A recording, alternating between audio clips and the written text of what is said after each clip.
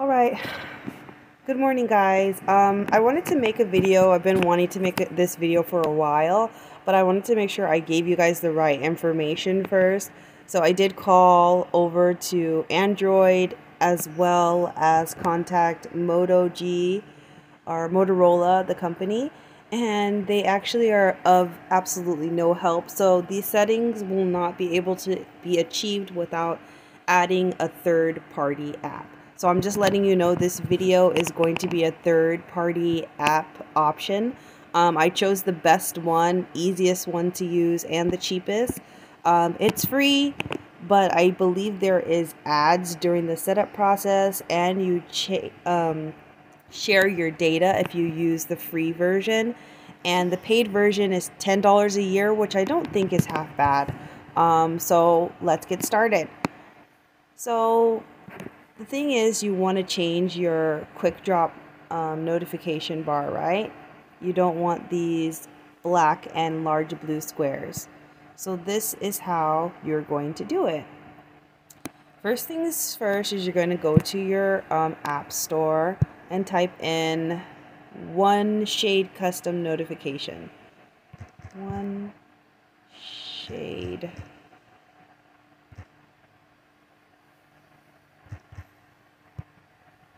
Okay. It should be the first one here that says One Shade Custom Notification.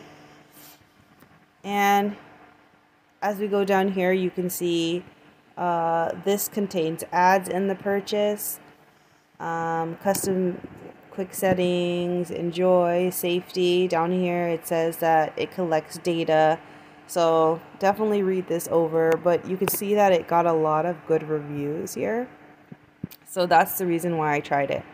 Once you install it, it's pretty straightforward. You open it.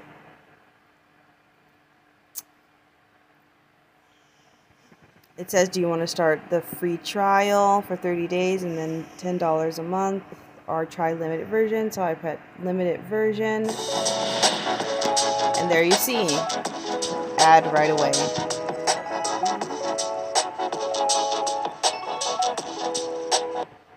So I skip it and I take it off. It asks for accessibility on my phone and also notifications, which are required to use the app. So I put both those on. Takes me to my actual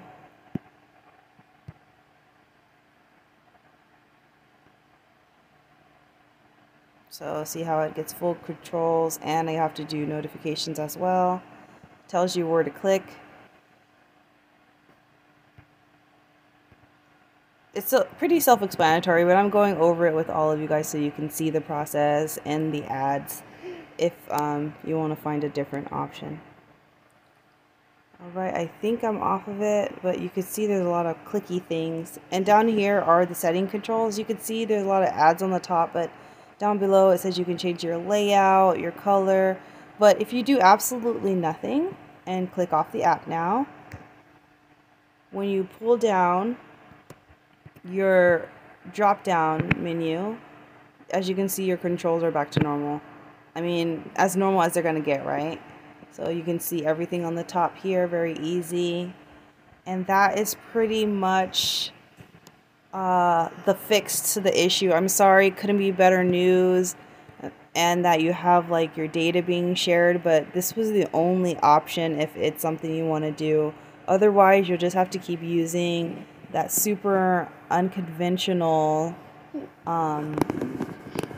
quick drop menu that was part of the update. Alright, thanks guys.